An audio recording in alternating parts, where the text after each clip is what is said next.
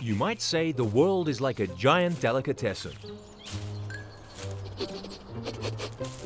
Some foods are certainly cheap and within everyone's reach. Herbs, the leaves of the trees, or marine algae are devoured by thousands of different species and millions of individuals every day. However, some foods are difficult to come by and very scarce. Some simply aren't appetizing to almost anyone, and only a few diners enjoy their acquired tastes. It's true that some dishes are authentically exquisite, real delights of intense flavors, sweet, spicy or salty. But other foods are, without dispute, simply repugnant, even when taken in small portions.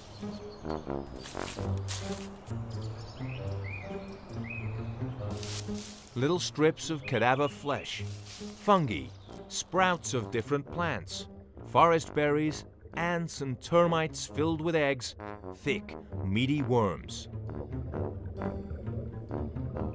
The most expensive and prized products in a delicatessen are the rare ones, the most difficult to get or the most complicated to prepare.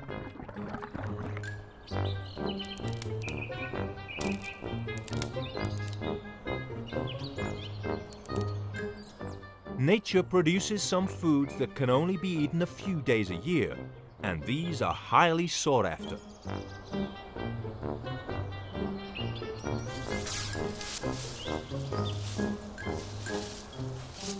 Other meals are hidden underground, and a great effort is needed to reach them. Some are hidden under the sea, in the colorful storefront display of the coral reefs.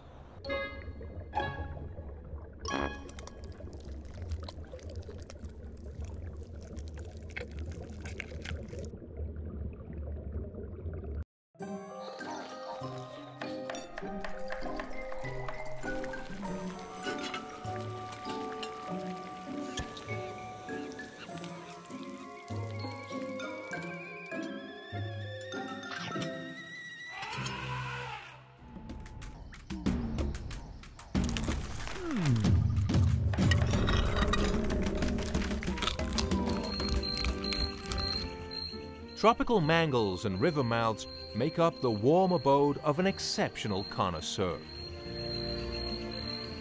In these waters glides a mysterious animal that long ago was confused for a mermaid.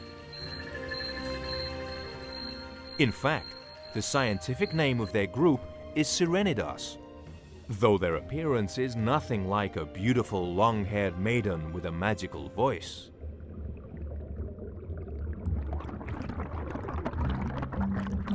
Manatees are placid herbivores, fully adapted for the aquatic life they live, a peaceful, lazy life in the shallow waters. They're full-bodied animals of some 3 meters in length, weighing around 500 kilos. The largest ones can weigh 1.5 tons and reach almost 6 meters. Despite their size and corpulence, they're quite agile in the water, and they can be observed doing flips, spins, or swimming upside down.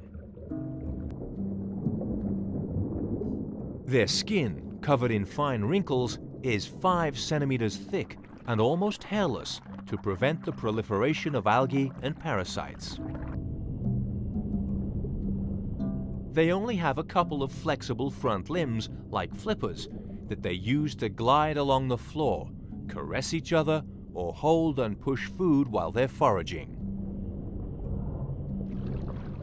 Actually, they spend most of their time searching for riverside plants close to the surface or diving down to the floor in shallow water searching for algae. It's known that they're very picky when it comes to choosing their menu. They feed on at least 60 species of plants, including mangrove leaves and seagrasses, which make up their main food source. This preference for algae and seagrasses and the meaty flat shape of their snout have earned them the nickname sea cow. But the manatee has a split, very sensitive upper lip. This is useful for picking out the plants they love the most.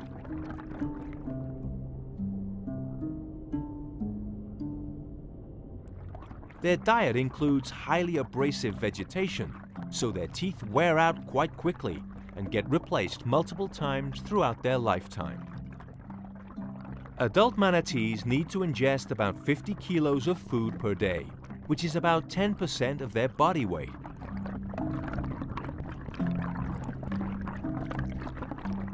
Manatees are very sensitive to cold. Sudden temperature drops cause a high mortality rate due to cold shock. In the northernmost areas of their distribution, many of them die because their digestive tract closes up when water temperatures drop below 20 degrees Celsius.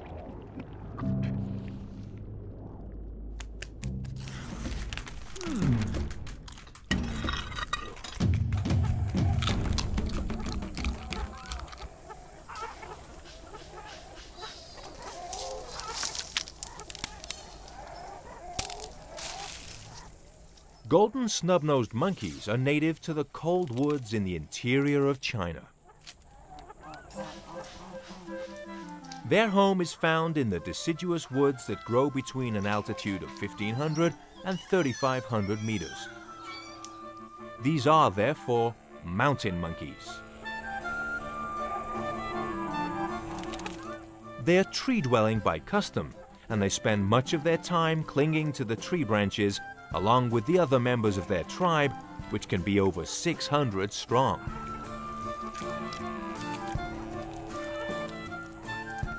They're distinguished by their striking fur, very warm, to stand the mountain climate, and also by the blue color of their face, exceptional among mammals.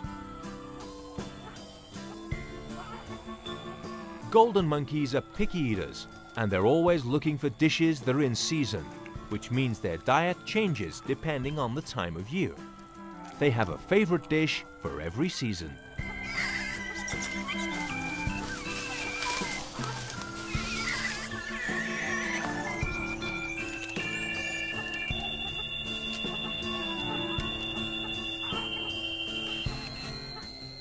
Although they're at home in the trees, they also descend to the ground in search of food. Biologists have studied the feeding habits of the golden monkey in great depth. They've compiled lists of the foods they eat depending on where they live. In the forests of Shenonjia, their favorite delicacy are lichens, new leaves, fruits, mature leaves, tree bark, and flowers. But they've also observed that their diet, showing a preference for certain foods, varies greatly depending on location and season. When spring arrives, the lichens are put on the back burner and they happily eat tender leaves. In the summer, they prefer eating fresh fruit rather than lichens. However, the golden monkeys of the King Muchuan Reserve despise lichens, and during the winter, they look for the last of the leaves, and above all, they feed on sprouts, and are content to munch on tree bark of all kinds. Large groups sit around patiently on the ground or in the tree branches, spending long hours nibbling the branches to eat off the tender bark. Young and old, all of them eat great quantities of delicious winter tree bark.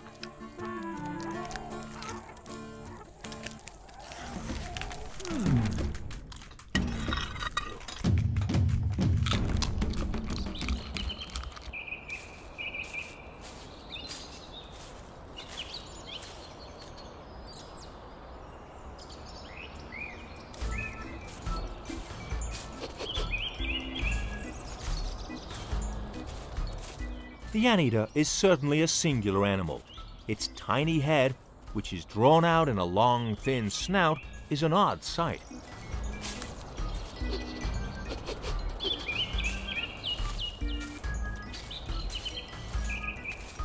Notable on the opposite side is its enormous tail, very thick, made up of long, thick hairs which seem to wave in the wind. In fact, They're often referred to as flag bears in Brazil and Argentina. This strange mammal is not in reality related to bears. They and the small tamanduas that climb through the trees form an exclusive group that feed on ants and termites, known as myrmecophages, which literally means eaters of ants.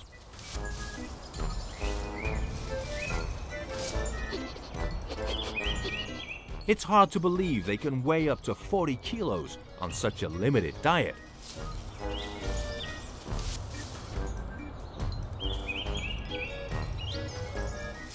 Another peculiar feature is their front paws, which have 5 very distinct toes.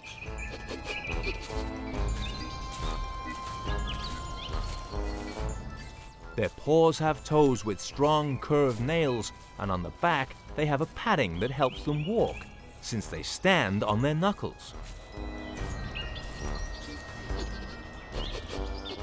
They're tough and resilient as they walk through the grassy plains. 3 of their toes have very large, sharp claws that they use to open termite and ant mounds.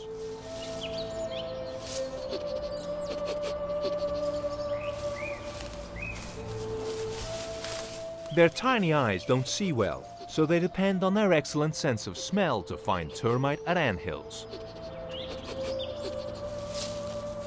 Their snout is long with a small mouth found right at the end.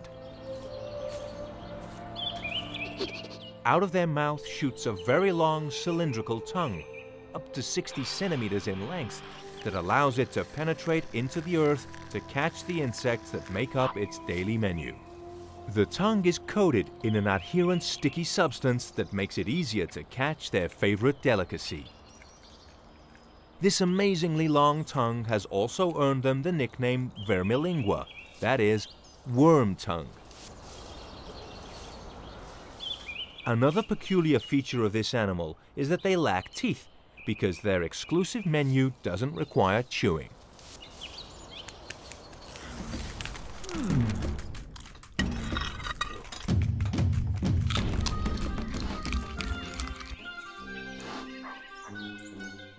Among the animals with the finest palates, we also find some deer species. From the forests of Central Europe to the wildest mountains of the Iberian Peninsula, the small and elusive roe deer searches for a delicious, nutritious meal. They frequent meadows enclosed by woods, beech thickets, and chestnut groves, as well as moors and mountain meadows, and even farmlands. The roe deer is a very flexible animal, capable of living in mountains, meadows, or woods. The roe deer appears to have only a couple of non-negotiable conditions for colonizing an area. There has to be a variety of plants and enough water for tender, nutrient-rich shoots to form.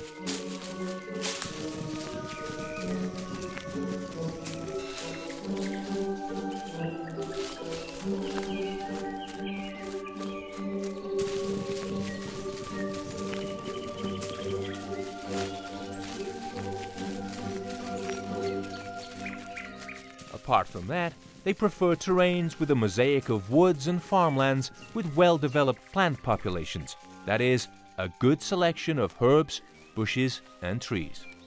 Unlike most European deer species, which are gregarious, roe deer form small family groups or wander alone through the different regions they inhabit.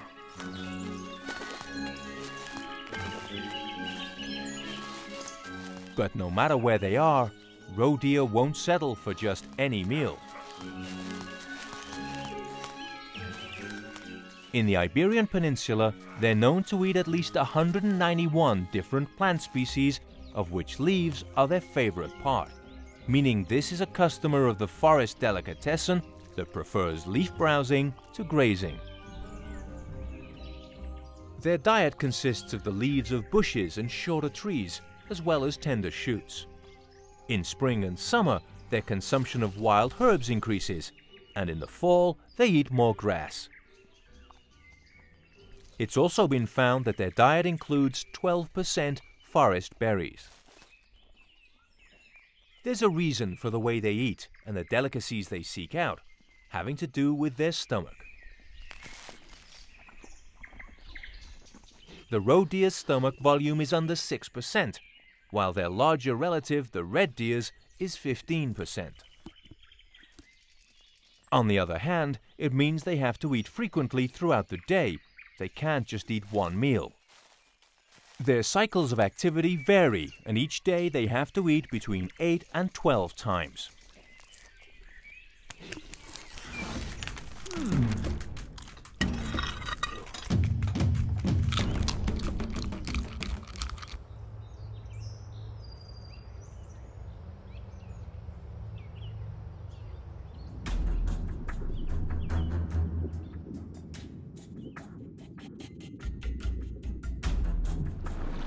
The Bosca's newt is an amphibian with a very aquatic lifestyle. They love staying underwater for quite a long time.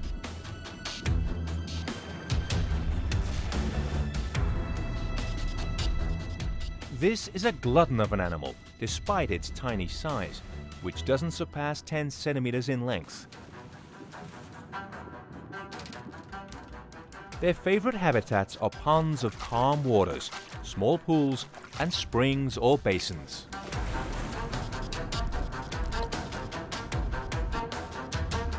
Here they find everything they need, and a sufficiently varied menu for their culinary desires. Bosca's newts love eating aquatic insects and pursue them tirelessly.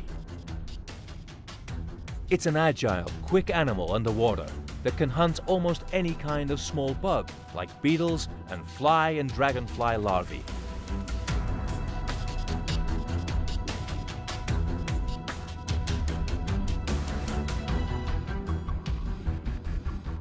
Although they won't turn up their nose at anything that falls into the water, they make quick attacks to catch their food. But in the case of this wayward worm, this one won't need speed. Its prey is lost in the water.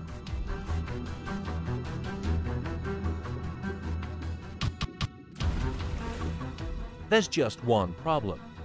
The worm is just as long as the newt.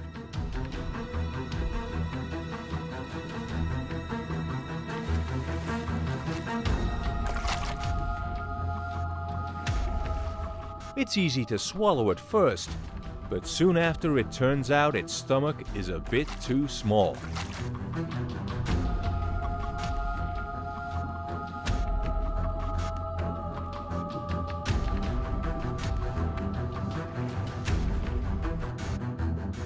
A worm may not seem like a delicacy, but its texture is soft and buttery. Its meat is creamy and easy to digest, and underwater, it's a rarity that these newts almost never get to taste.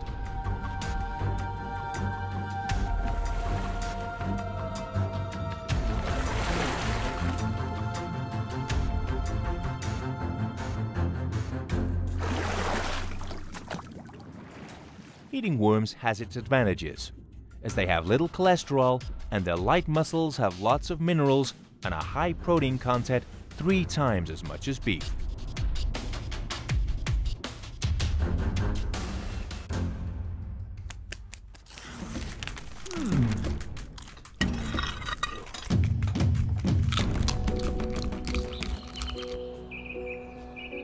In the mountains and rivers for much of the year can be found a great traveler distinguished as the finest and most delicate of all vultures.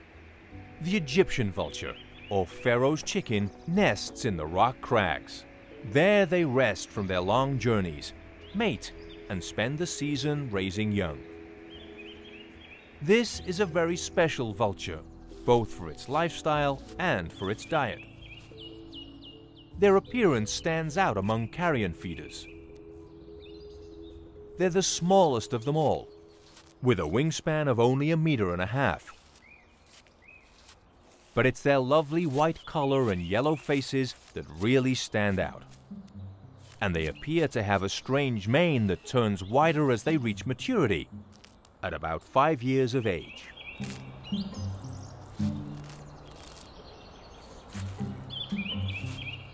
Their fine long beak isn't as strong as those of the large vultures. Clearly they can't cut or tear apart the skin of cows or sheep. And they have to wait while the rest of the stronger, larger vultures stuff themselves with the larger pieces of food. Then comes the Egyptian vulture's turn. When the other vultures have filled up and gone on their way, Egyptian vultures can begin their peculiar meal.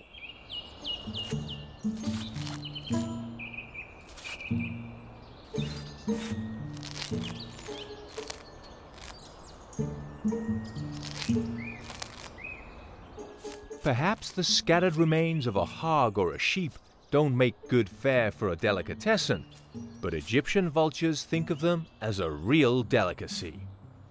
They spend ages searching, rummaging, and tracking down every little bit of meat. It's certainly noteworthy to see a vulture using its claws with so much patience and expertise. They're capable of moving earth, almost like chickens, in search of little culinary treasures, like bits of hide or tendons.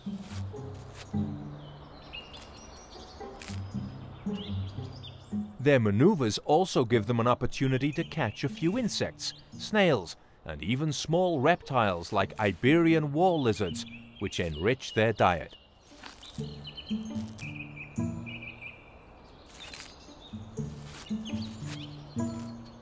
This capacity to search through the land and look for small and delicious food items allows them to take advantage of delicatessens when they occasionally come across them. Nests with eggs or remains of very small animals like roadkill rats or hedgehogs.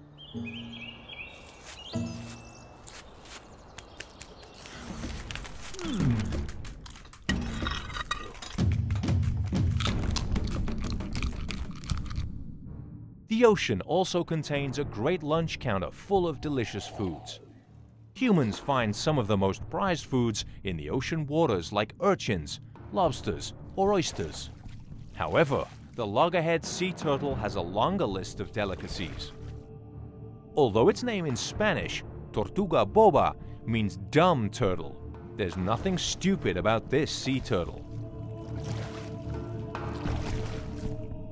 Loggerhead turtles live in the planet's warm oceans and seas and go on long journeys following the ocean currents.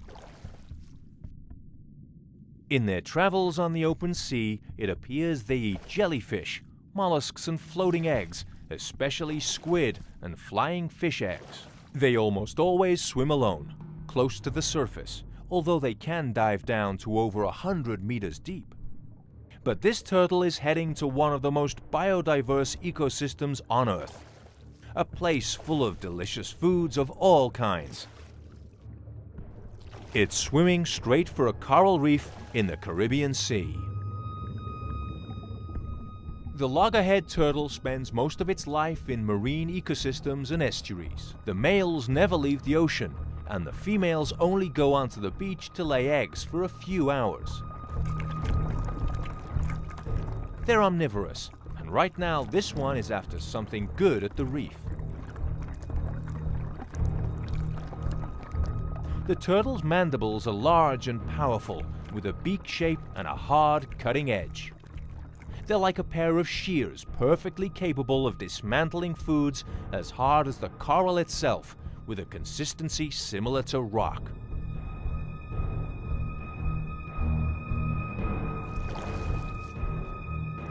Corals can be delicious, despite their hardness, as they contain tiny, soft-bodied polyps that are often associated with algae. In the front part of the esophagus, next to the mouth, they have buds covered in mucus that point inwards and filter foreign bodies.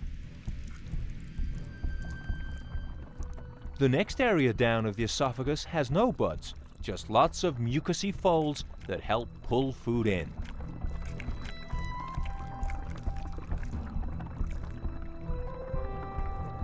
Their digestion speed appears to be related to temperature and increases as the water temperature increases.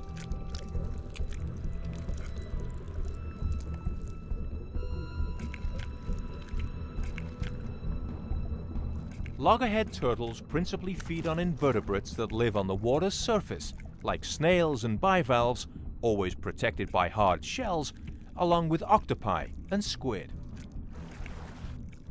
On the ocean floor, they find a luxurious delicatessen counter that ends up right in their stomach. Sponges, polychaetae worms, sea anemones, barnacles, isopods, sea urchins, and starfish, and even fish. The world is a restaurant, and delicatessens full of rarities and luxuries are actually quite common. Almost everyone can have some. You just have to know where to look.